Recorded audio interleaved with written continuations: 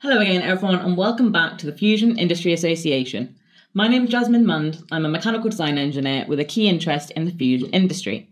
Today is Wednesday the 19th of February 2025 and I'm here to give you your fusion news update this week. And now onto the key headlines for today's episode. 1. A retired coal plant to become a 350 megawatt stellarator fusion power facility. 2. Neutron isotropy measurements validate shared flow stabilized Z pinches for stable thermal fusion. 3.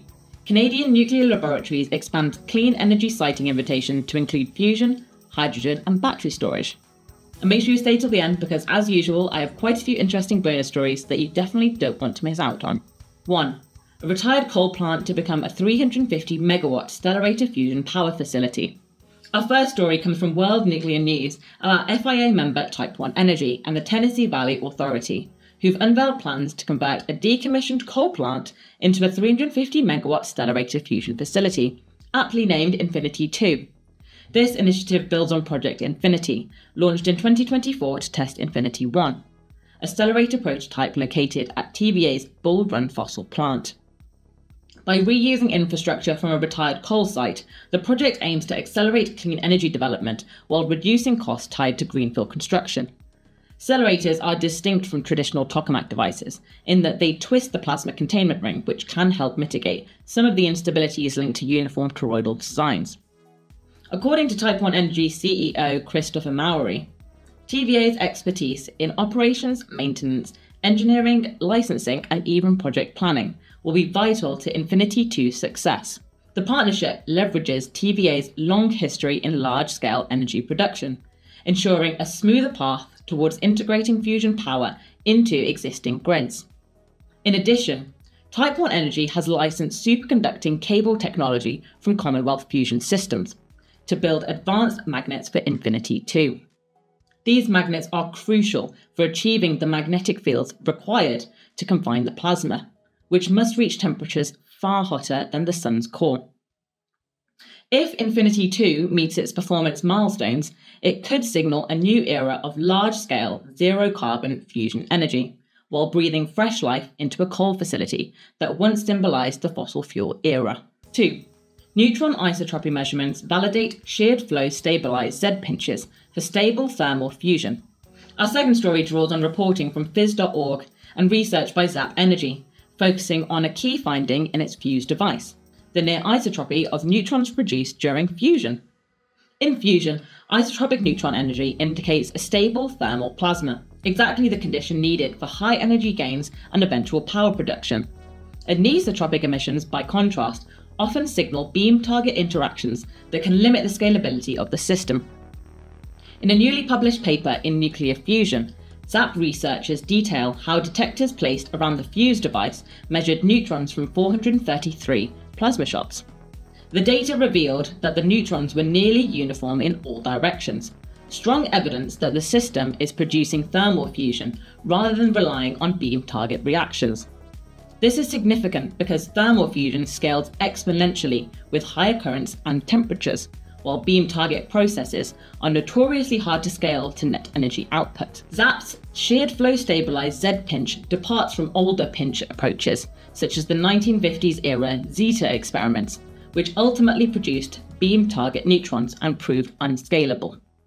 By postponing magnetic instabilities through shared flows, ZAP's device maintains a plasma in thermodynamic equilibrium for a longer duration. According to chief scientist and co-founder Yuri Shumlak, demonstrating isotropy means we can double the size of the plasma and expect the same sort of equilibrium to exist. Future tests on the higher-powered Fuse-Q device aim to validate this approach at larger scales, potentially moving ZAP one step closer to net energy fusion. 3. Canadian Nuclear Laboratories expands clean energy siting invitation to include fusion, hydrogen and battery storage. Our third story comes from Fuel Cells Works, detailing how Canadian Nuclear Laboratories, or CNL, has broadened its SMR siting invitation program to encompass a wider range of clean energy technologies. Now known as the Clean Energy Siting Program, the initiative welcomes vendors and developers of fusion-based systems, hydrogen production, battery storage, and other innovative energy solutions, in addition to traditional small modular reactors, or SMRs. CNL's goal is to support Canada's net zero objectives while providing an industry-friendly environment to build and test prototype facilities. Jack Craig, CNL's president and CEO, emphasises that no one solution will be sufficient to address the scale and urgency of climate change challenges. Therefore, complementary energy options must work in tandem. Meanwhile, Atomic Energy of Canada Limited, or AECL, the Federal Crown Corporation overseeing these sites, underscores that this expanded invitation is just another example of Canada's unique approach to collaborative public-private partnerships.